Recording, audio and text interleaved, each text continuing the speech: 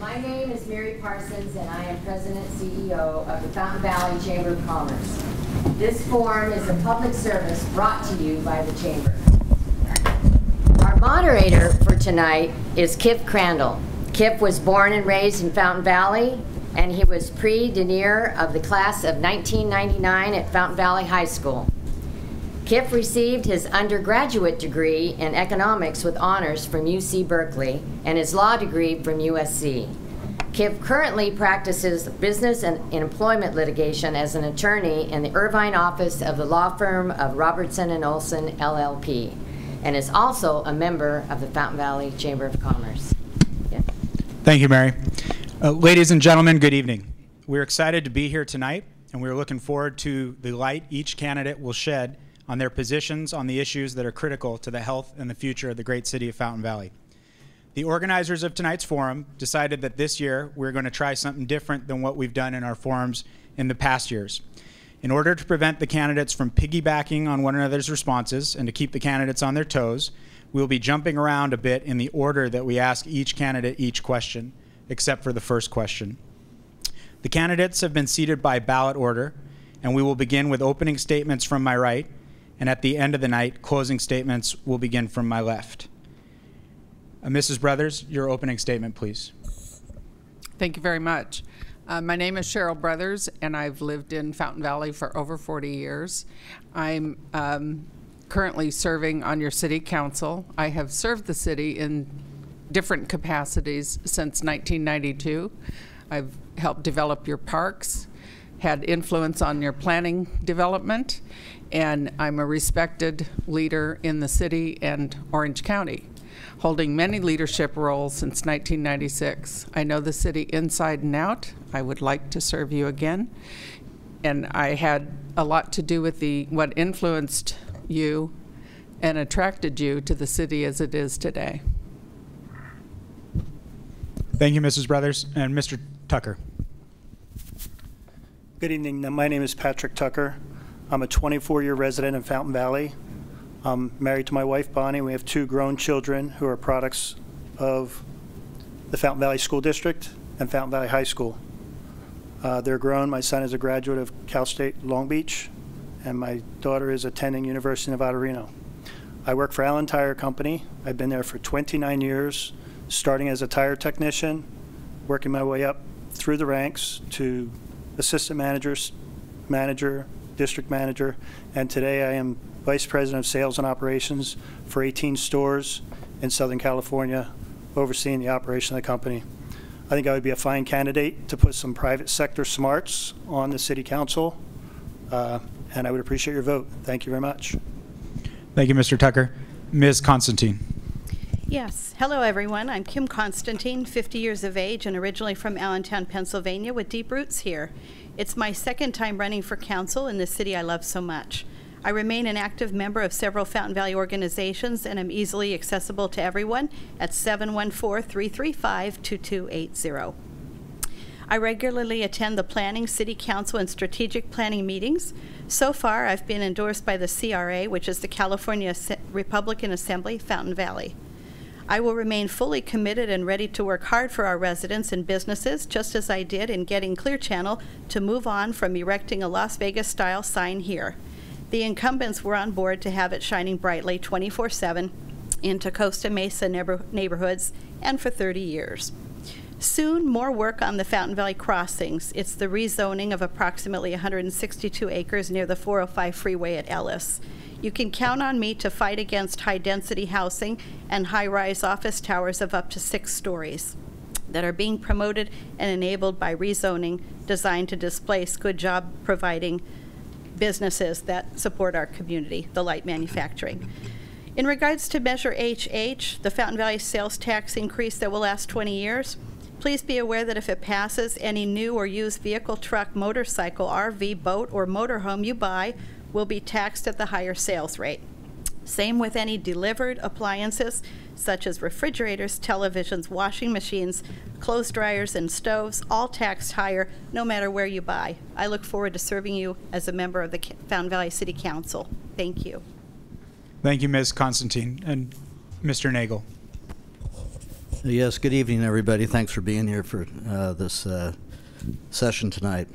I'm a former Fountain Valley firefighter, paramedic, captain, battalion chief, and fire marshal, building safety manager. I started in 1977, and I've been on probably every street in town multiple times on some. And I do know the city quite well, and I've been part of the management team when I was a battalion chief. So I understand the budget and the responsibilities placed upon me. My priority is fiscal responsibility, and I'm committed to listening to you while maintaining a highly trained police and fire departments that we recognize as being the sole reason for cities being developed was public safety. So that is very paramount in my plans for the future, and also make sure that our public is taken care of with our sewer and water, and we also understand that the importance that we have economic concerns. Therefore, I'm looking to our future development that is maintained in a reasonable way, but also making sure that we do this in a way that's at the interest of the city, and also for the sustainability for our future as a city. And I thank you very much. Thank you, Mr. Nagel. Mr. Nagel, we will start with you for the first question. And the question is, what motivates you to run for re-election? Well, I've been on the council just finishing up my 8th year. I was re-elected in 2012 from my first term. I was the top vote getter at that time, and I believe people find that I'm reasonable. I use common sense, and I make sure that we live within our budget. We have some problems with our budget because of things that are out of our hands as a city, but we've put together items where we contract out for services. We've cut all the benefits for city council at my lead, and I believe that we have a 3-tiered retirement system that has shown that we take it very seriously, that we control our costs. And we've done away with medical benefits, and we also make certain that when we do have a contract, we continuously look for our city to follow our guidelines that we find within our strategic planning process. We do this every 6 months, and we look 3 years in advance, and I believe that that's the right course to continue to follow, make sure that we keep things up to date yet within our budget. Thank you. Thank you, Mr. Nagel. And Ms. Constantine, what motivated you to become a candidate for this Fountain Valley City Council? Well, I ran 2 years ago. I'm very active in the city. I care a great deal about this city. Never want to leave. It's hard for me to go elsewhere, even though not everything's here in Fountain Valley. Just in preserving the integrity of the city, not letting it become like a Las Vegas style atmosphere with that Clear Channel sign, and we don't want high density here.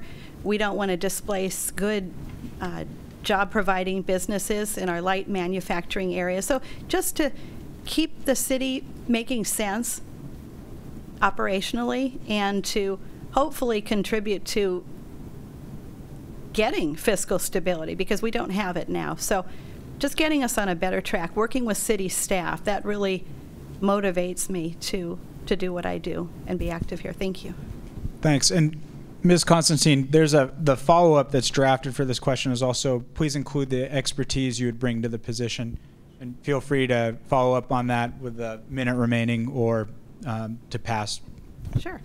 Well, I'm very active in the city. I attend all city meetings, take notes, watch video playback when I need to, have an open mind, feel that I have a good relationship with city staff and current council.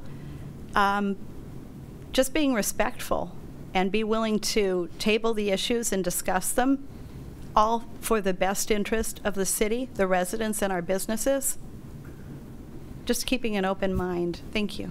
Thank you, Ms. Constantine. And Mr. Tucker, what motivated you to become a candidate for the Fountain Valley City Council? I have a desire to make things right again in Fountain Valley. I served on the Fountain Valley High School baseball board for 4 years at a time when the state did away with funding for any extracurricular activities at the schools. So we could no longer charge the students who were enjoying the facilities any fees to play ball. So we had to find creative ways of getting money. We were able to get some contributions. We put up a scoreboard at the varsity baseball field.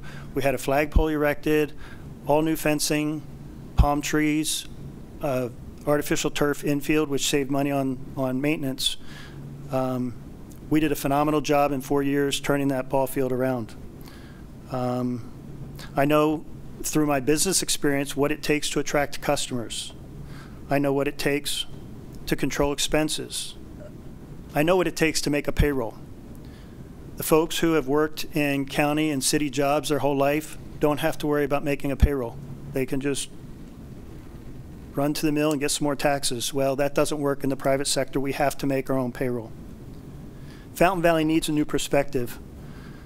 I heard fiscal responsibility. I don't call a $1.3 million deficit 1 year, $1.7 million deficit another year, 5 of the last 7 years pulling from reserves. That's not fiscal responsibility. We're spending more than we're bringing in. With me, what you see is what you get. Okay, tell the truth. Probably rub some people the wrong way, but that's sometimes that's required. I want to help keep Fountain Valley a nice place to live. Thank you. Thank you, Mr. Tucker. And Mrs. Brothers, what motivates you to run for re-election? Thank you. Well, we're clearly at a crossroads, and I use that word because that's where the city is right now. I think I bring a common sense approach, and I thoroughly understand the outside impacts to city governance. I don't want to be in a position to set back this city with ideas of things that have already been done. I hear that a lot in the community is, why don't you do this or that? And a number of those things have already been done. High density in this city sounds like a dirty word, but it's what young professionals are attracted to. And anything beyond your single family home on a 7,200 square foot lot, I guess, is considered high density. That's far from it. We have apartment buildings in town that by those standards would be high density. I do understand city governance and the restrictions that are put upon us from the state. We can't attract new customers to raise our income. That's not how it works. We can't sell more widgets. That's not how it works. And it was fiscally responsible for many years to put aside those reserves that we've lived on for the last 10 years. And outside forces have caused us to have the deficit we have today. I understand that, and I want to help find a way to bring us out of that. Thank you. Thank you, Mrs. Brothers. And the next question stays with you, Mrs. Brothers, and it is, do you recommend the city make budget cuts? If so, where and how? Or do you recommend the city enhances the budget? If so, how and for what? And I can feel free to ask me to reread a question. Some of these are a little lengthy, so if you need it reread to you, feel free to ask. No, I think we're fine. The city has been making budget cuts since 2008. We've made a number of cuts that most of the citizens here have not been aware of, and that was by design. We did not want to impact your core services, so we made cuts in areas where we could. I'm not going to say they weren't painful. It put a lot of stress on the existing staff who had to double up and do more jobs than they had in the past. And So a lot of cuts were made. Would I make further cuts? Well, if Measure HH does not pass, this city will be forced to make further cuts. I'm prepared to do that. I know where the big expenditures are. I know what can be cut to make a difference. It will be painful, so I don't recommend it. I certainly don't want to do it, but I am prepared to if that's what the voters decide. But I actually hope they decide to pay fairly for the services they receive today, and that we can continue to make Fountain Valley a nice place to live. Thank you. Thank you, Mrs. Brothers. And Mr. Tucker, the question to you is, what is your position on Fountain Valley's ballot initiative, Measure HH, and why? I believe that Fountain Valley ballot initiative HH is extremely excessive. Based on the information and the numbers put out by Mr. Kane, the city is suffering $1.3 million deficit last year, $1.7 million deficit this year. And yet this tax, increase in sales tax, by their numbers, will bring in $11.7 million a year. That is well over 5 times the amount that's necessary. And I believe if you take 5 times more than is necessary from people who are already overtaxed, is wrong. I think that our residents, our neighbors, can do a much better job holding on to the 80 cents on the dollar than giving it to government. Government with a pocket full of money is going to blow it. To go back to some things, there's the city governments are barraged by regulations from the state. Private sector is barraged by the same regulations. Term limits. In 2004, the city of Fountain Valley voted for term limits, and that was 3 terms of 4 years. I think we have several city council members who have already served 3 terms of 4 years. That's 12 years. So I'm sure there's a loophole somewhere in it, and I'm sure someone will explain this loophole. But I think the intent of the voter was to have 3 terms of 4 years, and I just don't think the intent of our neighbors is being followed. Thank you. Thank you, Mr. Tucker. And Ms. Constantine, the question to you is, how do you propose Fountain Valley attract new businesses? Well, I think first of all, we need to do a little bit of maintenance in our in the office there here at City Hall.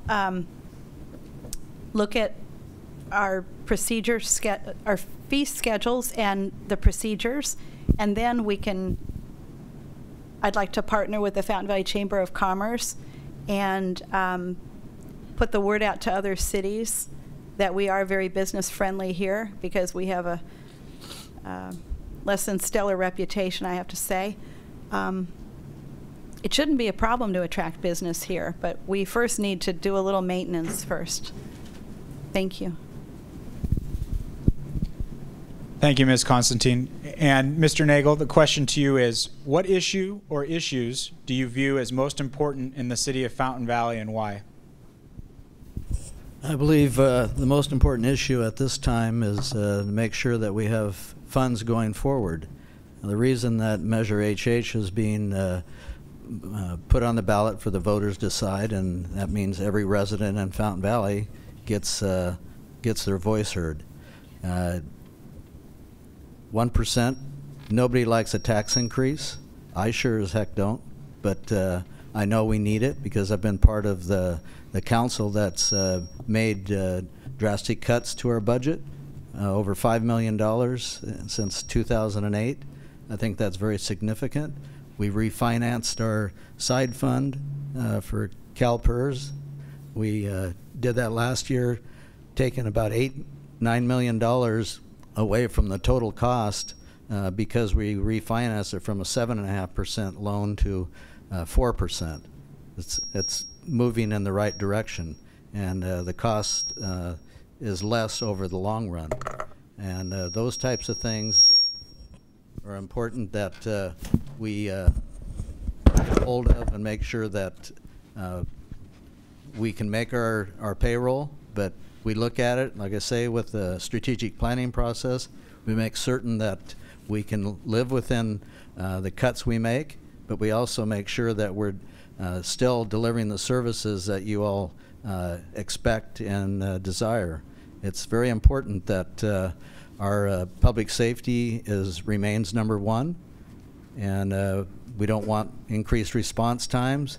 If we lose, say, a station, it's going to affect our coverage overall, and people wanting to live in the city maybe not want to. So that's going to decrease our home prices over time, and it's not going to be very pleasant. 1% is a lot. Thank you. And actually, Mr. Nagel, because the next question comes right back to you, and it is pretty well tied into where you were going. The question is, what 3 citywide programs do you consider most important and why? And that's a new 2 minutes starts for that question. All right. 3 most important things: public safety, our city infrastructure, and we also have to make certain that our delivery of service is very expedient, but also make certain that we do things the most efficient way, which saves cost.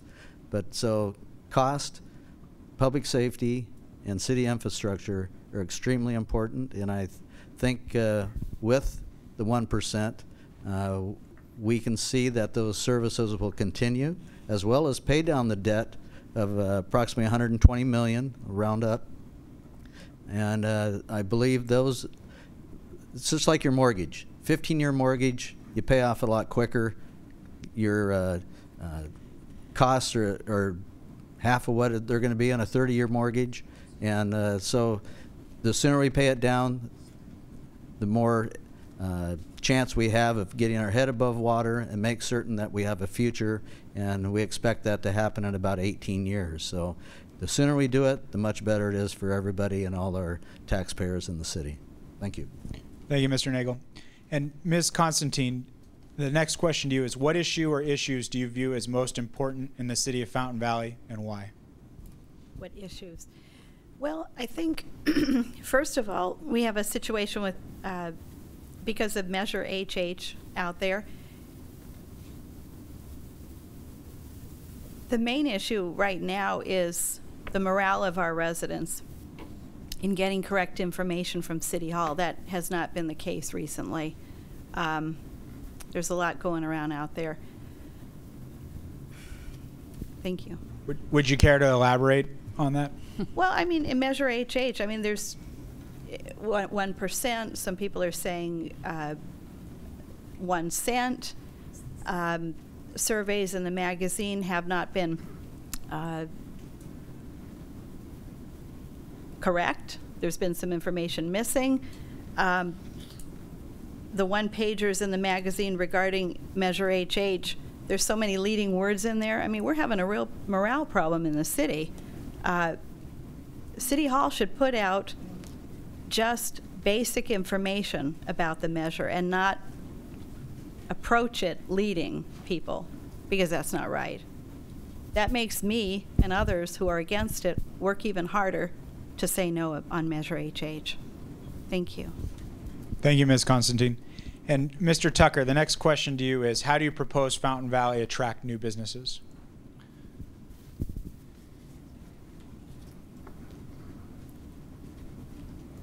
We need new blood on council. We need a new perspective on city council. Our incumbents have tried. Believe me, I know they've tried. But it's not working. Doing the same thing over and over again and expecting a different result is a definition of, well, anyway. We need to ease up the conditional use permit program.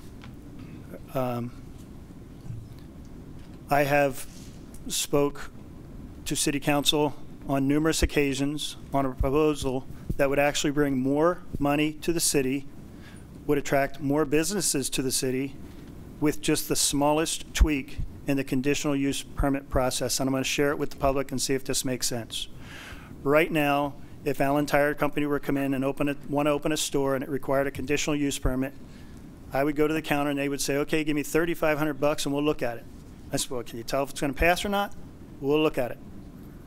My proposal is very simple, and it is somebody comes in and wants to open a business and it requires a conditional use permit, charge $500. $500 for a yes, no, or maybe. Then if it's approved, you charge a $3,000 administrative fee. So you're going to have a whole lot more applications coming in at $500 a piece, and anybody who wants to move forward, you're still going to get their $3,500. It is the most basic, and for 4.5, 5 years, I've come up here and brought it up time and time again, and I have not been given a reason why that can't happen. You want to attract business? Give them a reason to come to Fountain Valley, and come to our family. Thank you. Thank you, Mr. Tucker. And Mrs. Brothers, the next question to you is, what is your position on Fountain Valley's ballot initiative, Measure HH, and why? I support the measure, only partly because I know what the city has done since 2008. And as I stated before, all of the cuts and changes that were made were by design so that you weren't impacted unnecessarily by those changes. So those things have been done. There's no low-hanging fruit to look at anymore. And going forward, as Councilmember Nagel pointed out, we have a deficit. We have what you can call a mortgage. And the 1% was designed on purpose to pay our ongoing structural debt, which is the 1.4, in 3 years, 4.4. But that's not paying down the mortgage, which we owe to the state and to our retirement system. So that's what the 1% was designed to do, is to pay that down, and in fact pay it down early so we can replenish our reserves, which is what we've lived on since 2008. I don't think that was irresponsible. We expected the economy to turn around, and it simply has not done that for us. We don't have all of the same amenities that some of our surrounding cities have, and we have just not seen that happen. And I would hopefully get a chance to speak to the CUP process, because with a better understanding, you would know that if you comply with the existing zoning, you don't go through that conditional use permit process. You simply apply for a business license, and it can be granted. You only have to get a CUP if you're not complying with the zoning, and we do zoning to protect all of you so that we have an orderly process for growth. And Mrs. Brothers, the next question comes right back to you, and let me take 1 second just to let the audience know we've come to the point where we are going to collect questions from the audience after the next round. So if you have any final questions to jot down on the index cards, you should do them now, and we'll be picking them up after we get through with Mr. Nagel. And so again, Mrs. Brothers, this question comes back to you, and it is, how do you propose Fountain Valley attract new businesses?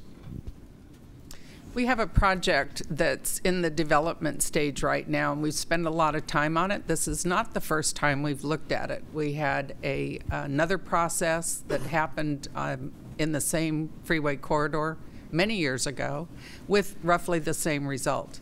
That's our biggest asset in the city. We're not marketing it in a way that's the most productive. And by increasing the permissible zoning through that freeway corridor, that would attract new business. What's there is underutilized, tired, and not producing to its fullest. And can you elaborate a bit more on how rezoning is expected to increase and attract new businesses? The rezoning will have areas of use changes. Somebody could come in today and say, I want to manufacture cabinets, and I want to build a 4-story building, and they could do that by right. Manufacturing doesn't occur much anymore. The uses of those have changed. Retail is curtailed, and this would expand those uses and make them more viable for developers. And we think by rezoning this area and having the environmental impact report completed, that's a huge incentive to developers to come in and look at other uses. Thank you. Thank you, Mrs. Brothers. And Mr. Tucker, the next question to you is, what issue or issues do you view as most important in the city of Fountain Valley, and why? It was just touched on, and that is the Fountain Valley Crossings project opens a tremendous can of rattlesnakes. They bite. The proposal includes, I'll try and keep this as simple for everybody. It's called form-based zoning. But what this, in essence, does for you residents of City of Fountain Valley is allows somebody to come in and want to build something like on the corner of Beach and Ellis, the Elan building, and they can get it. In its simplest form, form-based housing is somebody can come into the planning department and they get to make decisions almost carte blanche as to what can go in there. It just removes the restrictions on zoning to be a little more artsy friendly. Fountain Valley has its own unique identity. We are a bedroom community. We want to stay a bedroom community. We want to keep it the way it is. The young professionals, they can buy their places in Huntington Beach. I had to work my way to be able to afford a home in Fountain Valley. We all had to work our way. And why did we move to Fountain Valley? Because it gave us something that we desired. It was quiet, it was families, it was a bedroom community. Okay, if I'm wrong, please correct me, but I think that's why we all moved here, as a Shangri-La, as a respite from the rest of the crazy world. And I, for one, do not want high-density housing, HUD housing, whatever you want to call it. The stuff that's on Beach and Ellis is an atrocity, and it can be built in the crossings if they're able to change the zoning. So that's the number one thing we have to do, is stop the change of zoning at the crossings project. Thank you. Thank you, Mr. Tucker. And Ms. Constantine, the next question to you is, what 3 citywide programs do you consider most important, and why? Well, in no particular order, I would say for sure senior programs, as we have a very large number of older residents. The senior center and programs are very important to their livelihood.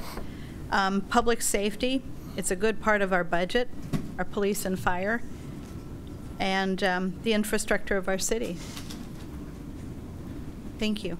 And would you like to elaborate on why those are the most important? No, okay. Thank you. Thank you. The next question is for Mr. Nagel. Do you recommend the city make budget cuts? If so, where and how? Or do you recommend the city enhances the budget? If so, how and for what? Well, I always look at the budget first. Budget cuts is if we don't need certain employees, we can either contract out, and we lose employees through attrition, and if the jobs that they're doing isn't supported by what our needs are, then we'll do and make cuts where necessary. But we've looked out and actually have contracted out for a lot of our labor issues, and that as all the landscape maintenance in the city is all being contracted out. Tree trimming, street sweeping, all those used to be done by city employees. And we've cut 27 positions from our budget, and that's part of the big savings that we've had is the $5 million I spoke of earlier, is because we made cuts where necessary and also renegotiated our contracts, and it's saving us money. We've got a retirement system that's also been is actually a state law now, PEPRA, that the governor passed 3 years ago. employees have to work till they're 57 and don't retire when they're 50. So big changes. It'll take place in the next 20 years. As a 30-second follow-up, so when you discuss the programs that have been outsourced, do you recommend that they be brought back in to the city, or? No, I don't recommend that at all. We've shown that it's working for us. It's saving us money. We have an in-house building department that's actually contracted with Charles Abbott and Associates. They've been here since I retired. Actually, I started it when I was with the fire department, building department. We hired them, and then they've taken over all services, and that includes, all the planning, actually not planning, but all the plan checks, all the staffing at the counter. They're contract people. We don't pay their pensions. We don't have pensions for them or their benefits. So we pay one price, and if we need to staff more people, they provide us more people. But we don't have them long term, and that's it's paid off and to our benefit. Thank you, Mr. Nagel.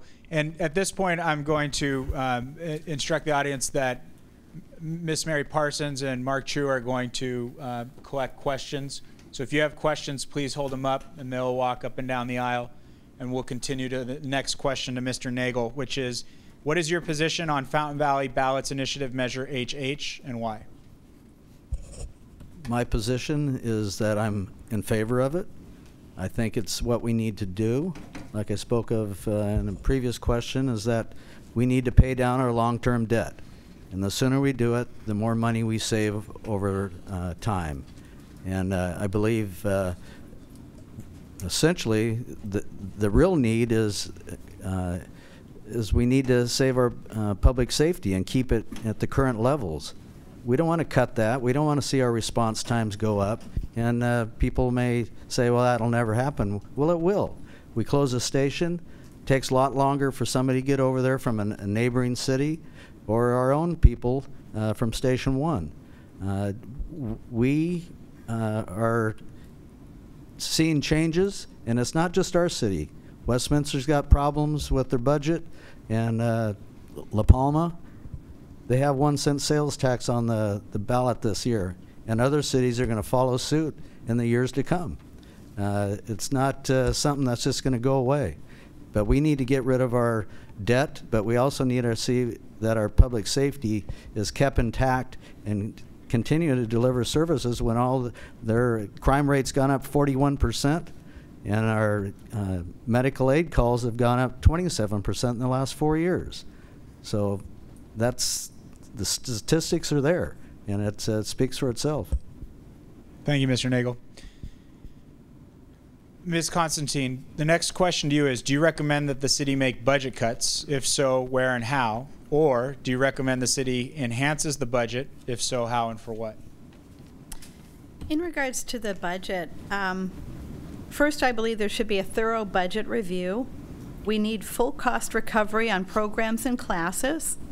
We need to really look at the overtime, possibly further cross-training in positions where we can.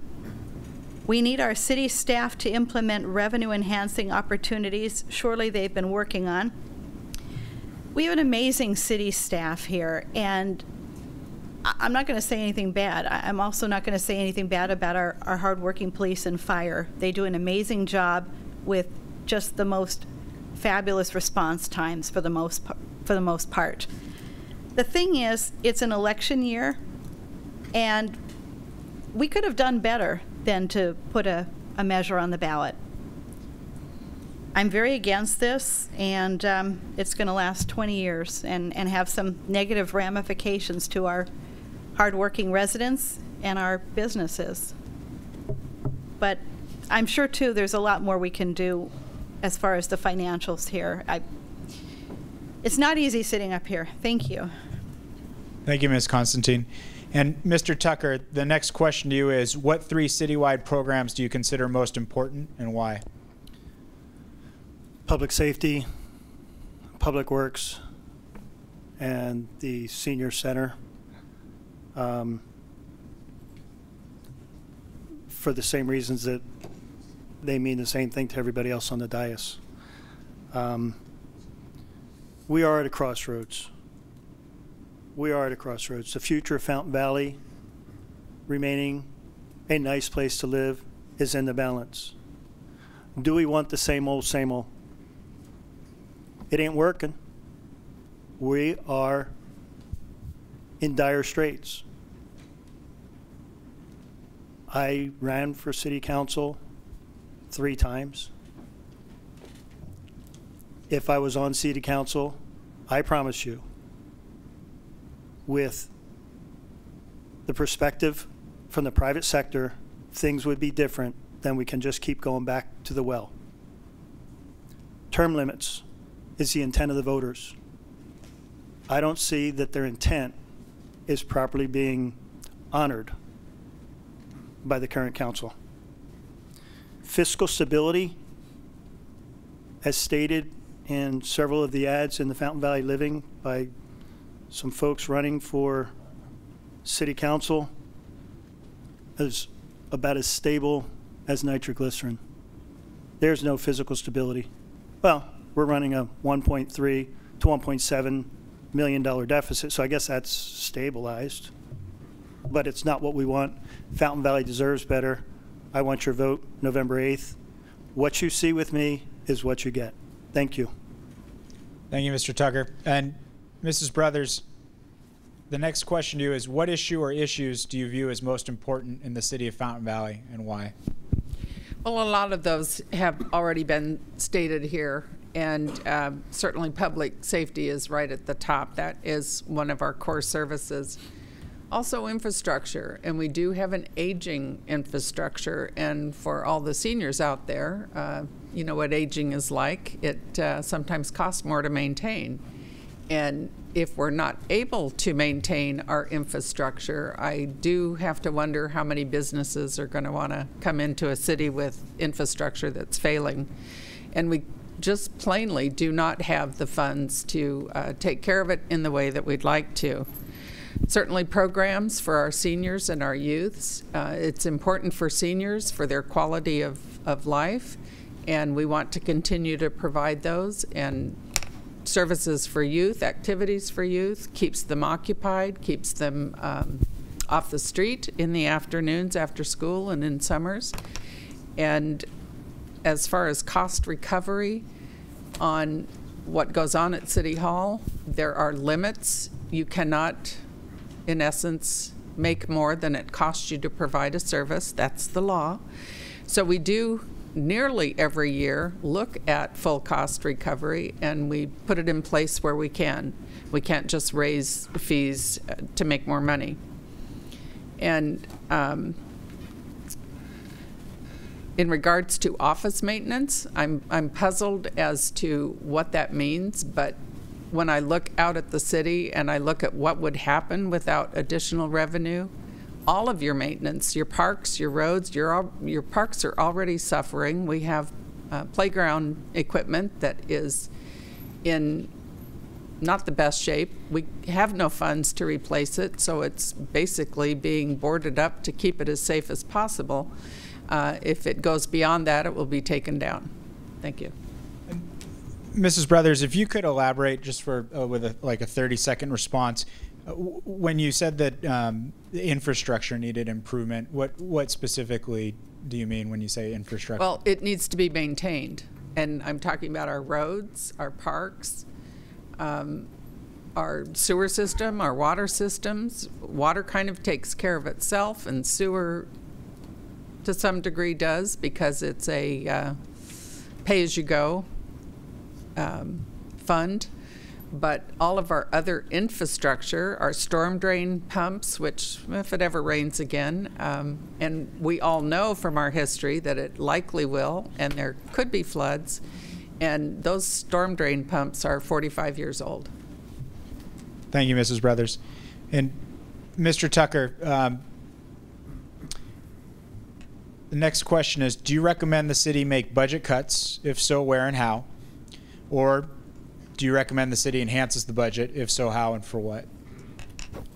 For the last 6 years, I have suggested finding ways of attracting businesses to Fountain Valley. That's what we do in the private sector.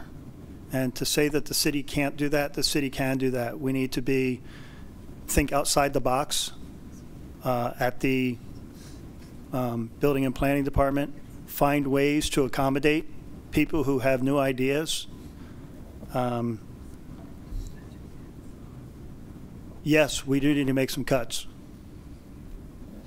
We are $1.3 to $1.7 million in the deficit. That is 3% of the city budget. Every single person in this room runs a budget in their household. If you were forced to go out and beg on the street or to cut 3% from your household budget, I don't think very many of you would have a paper cup on the city corner. You'd cut the cable. You'd find things that aren't necessary. You'd find a way to cut them out. I attended a city council meeting a few weeks back, and the city is going to replace a van that has 44,000 miles on it. 44,000 miles. I have 213,000 miles on my vehicle, and I'm still driving it. But the city's going to replace a truck with 44,000 miles. Now, they'll say it's old, we want something new. Think outside the box. We could rent a brand new van when they needed this specialty vehicle. Each and every time they wanted to take the vehicle out on the road, they could have a brand new van for way less than what it's going to cost to replace the vehicle. So there's just not enough critical thinking. It's spend the money, we'll just raise taxes. It's going to be a combination of both, but the tax that's proposed is excessive and unfair to the residents of Fountain Valley, so I oppose it vehemently. Thank you, Mr. Tucker. And I apologize and to the audience and to our panel. Mrs. Brothers, I have a temporary lapse here as whether I asked you 2 questions the last go around, or if I just asked you 1 and skipped 1. I know that I asked you what issue or issues do you view as most important in the city of Fountain Valley and why. What I want to make sure is that did I ask you what 3 citywide programs do you consider most important and why? No, but it's pretty much the same. Okay. If you would like to elaborate, we have 2 minutes for you, or we can move on down, either way. Well, the programs remain the same. Public safety programs and senior and youth programs are certainly important to the city and the citizens. And in regards to, I want to speak a little off topic there into the morale of the city. First of all, I can't think that you can guess at the morale of the city, and frankly, our social media is what's driving that into the ground. And I want to talk to since you gave me a few minutes, the intent of term limits. We actually will be. Okay. We have a question from the audience Perfect. that's going to deal with term limits, and we're going to get to that. Okay, thank you. But the most important programs are maintenance of our infrastructure and saving interest and understanding the budget, that $1.7 million shortfall this year grows to $4.4 million next year and in 3 years. And think of it as a credit card. We're making the minimum payment on that credit card.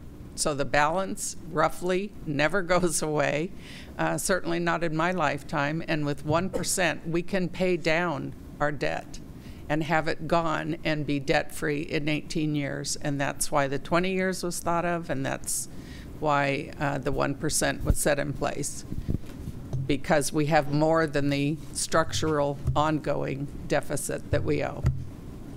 Thank you, Mrs. Brothers. And the next question is to Ms. Constantine, and it is, what is your position on Fountain Valley's ballot initiative Measure HH, and why? Well, it's a ballot initiative, in the opinions of many, to include myself, misleadingly named because it drags our police and fire into it. What's I going to say? It has negative ramifications if you want to buy a car, truck, motorhome, RV, boat, because it's The tax will be based on where you live. If you live in Fountain Valley, you will pay more no matter where you go to buy it. Same goes with appliances if they're delivered to your home. Fountain Valley address, that's going to be the key on that one. It's not fair to our businesses. It's not fair to our hardworking residents in the city. They're going to have to reprogram their registers, change a lot of things. It's not being put out there to the people correctly, and that's what's causing the morale problem here in the city. People are at odds with each other, and social media is only part of it, but I personally do not sit on my device or at my computer all day long. I would just be unhealthy if I did so. I'm out in the community speaking with people as I should, and I'm not even going to say what I'm hearing because I don't want to get blasted for it, but the reality is there's a lot of misconception out there, and it could have been handled better. Honestly, I am not for Measure HH. It's bad for our residents, it's bad for our businesses, and it's bad for Fountain Valley. It's very, very excessive. It's excessive because right now the way the tax is structured, we get a portion of the sales tax. This is a full 1% increase that would come to our city. Thank you. Thank you, Ms. Constantine. And Mr. Nagel, the next question to you before we get to audience questions is, how do you propose Fountain Valley attract new businesses? Well, one of the things that we've been trying to do over time is get with our shopping center owners and have them look at the ramifications of empty buildings in their complexes and helping them. We send interested people, business people that have come to the city. We try to lead them to centers that may be successful for them.